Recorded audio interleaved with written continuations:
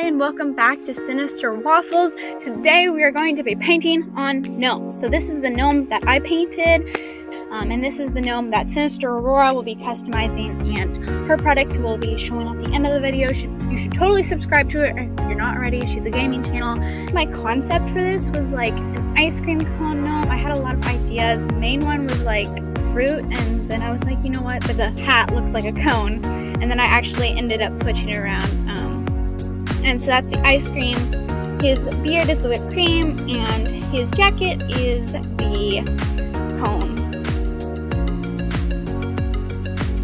My palette got really gross, and I'd only be painting for like a little bit, and so yeah.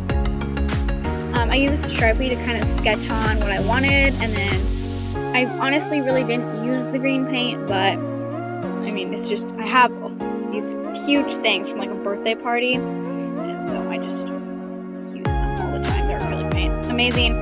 It's a lot cheaper to buy art supplies in bulk for sure. And then I ended up changing the chocolate and white swirl to a, whatchamacallit, cotton candy, so it's like the white will eventually turn into pink, and it was a lot of fun to play with depth, so darker and lighter colors of highlights and stuff. And this is me mixing some paint, so let you enjoy that.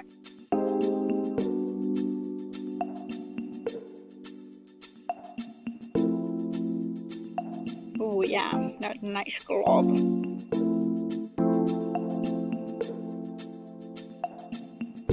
I painted a base, and then I went over with two different colors for the stripes across the jacket to give it that ice cream waffly look.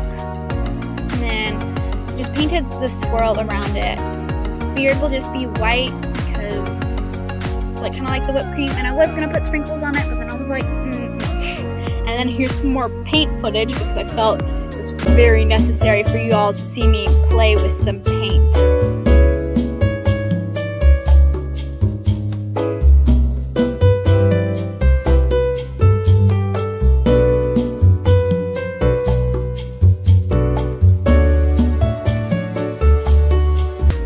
I actually did use that red paint to do darker spots on the pink of the hat. Got some snazzy shots.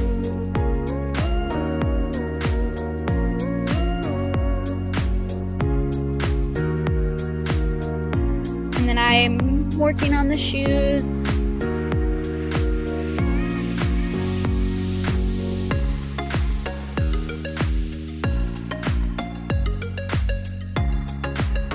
A lot of time working on that. I fixed it up a little bit, but I really like it.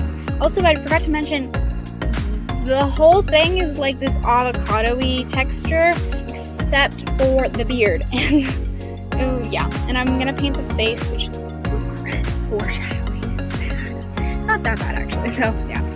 And then here's some more paint. You gotta play with that paint, that shiny, beautiful paint. Oh, apparently I don't play with it. Those colors look different, but it's just my lighting's really bad.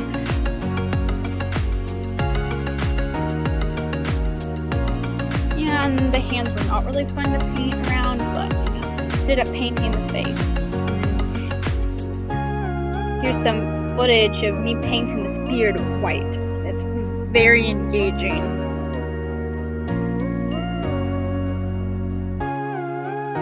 Oh, and then this is boots. This is me showing you what I meant by the boots being different colors and stuff.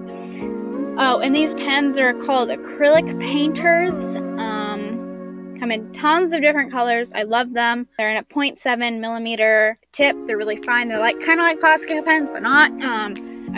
I have some Posca pens. Those are better for doing large areas versus those details. Also, those eyes are like really creepy, and I promise I add pupils in at the end. Oh, and here is the final product. I think it turned out really cute. Overall, I really love the design and idea and concept. It was really fun to play with depth. I'm glad I did not add sprinkles to the whipped cream beard. So yeah, this has been really fun. And then here is Sinister Aurora's gnome. It's a watermelon, so it's really cute. So yeah, you should totally go subscribe to her, and waffles out.